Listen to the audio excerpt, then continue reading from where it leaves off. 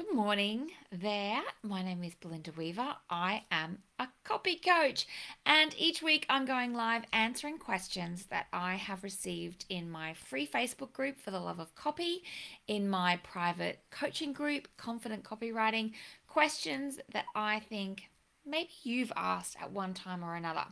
And I wanted to share my thoughts. So, today I wanted to talk about a question that I got recently, which is, should you skip the deposit on small copywriting projects?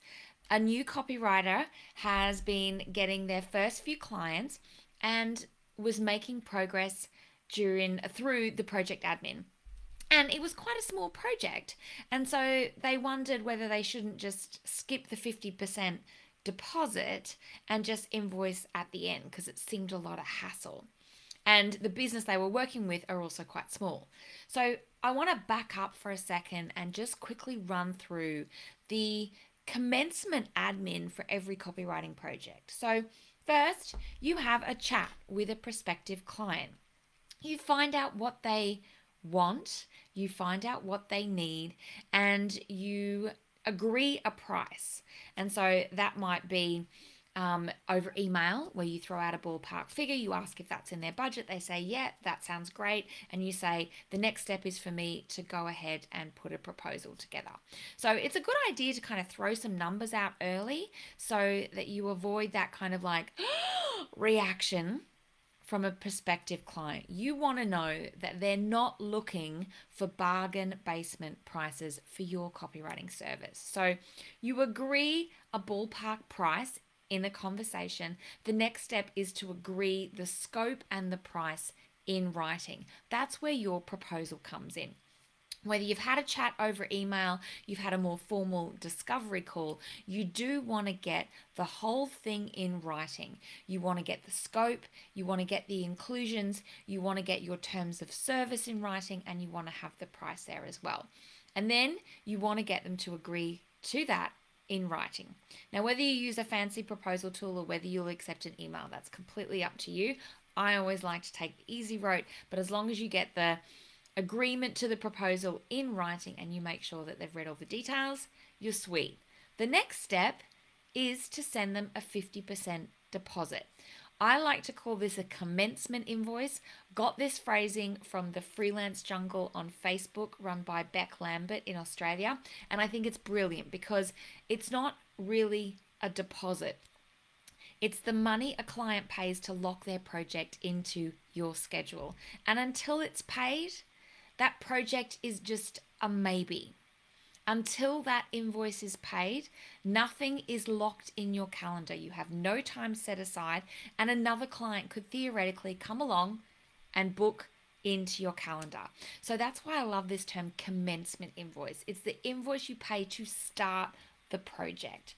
Now, the question was, should I just skip it because they're a really small business and it's a really small project? The answer is hell no. Always follow your process, every single step, even if it adds up to a little bit of extra admin. Because here's the reason why. Without an invoice paid, the client isn't as committed to the project. And if you are already clocking billable hours, at any point, the client could cancel and all that work goes up into smoke. Even if they've agreed to the proposal in writing, until they have paid you some money, you are effectively working for free. And here's what I know from my own personal experience. Every time I have skipped the commencement invoice and started working, the project has gone tits up. Now, sometimes I've skipped it because it seemed too much hassle and it was a really small project. Sometimes I've skipped it because the client was in a hurry. Sometimes I've skipped it because I was just too damn excited to get started and the client was in a hurry, right? So all those reasons could be why you think, oh, I won't worry about it this time. I'm sure they're good for it. But as soon as you deviate from your process, from these major parts of the process, the agreement in writing, the commencement invoice, the copywriting brief approval, and the copy approval at the end of the project, when you deviate from those steps in your process, you are leaving yourself wide open for the project to go terribly wrong. And that's not what you want. It's a headache for everyone. As the copywriting lead on your own project, it is your job to guide your client through your process and stick to it. This protects you and it protects them. It's a win for everyone.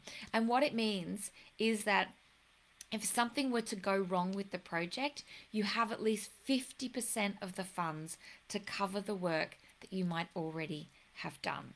And so even if it seems like a lot of admin, follow your process. Get that commencement invoice paid before you block out time in your calendar, before you start researching, before you start writing. It's really, really important. Now, that isn't to say that you can't be flexible within your process, right? It's important to be flexible and adaptable to the circumstances and not be too rigid, but there are some milestones that need to be absolutely firm because they protect you and they protect your client. I hope this has helped you with your process, your copywriting project onboarding. It's important to have all the steps mapped out. This is how you start developing your systems. When you follow the same steps every time, you deliver a repeatably awesome service. You give your clients security. You give yourself some freedom in your brain because you're not making it up as you go along and you're not carrying around lists in your head. That's the kind of service experience that you can charge a premium for. And it all starts with having a system and absolutely sticking to it.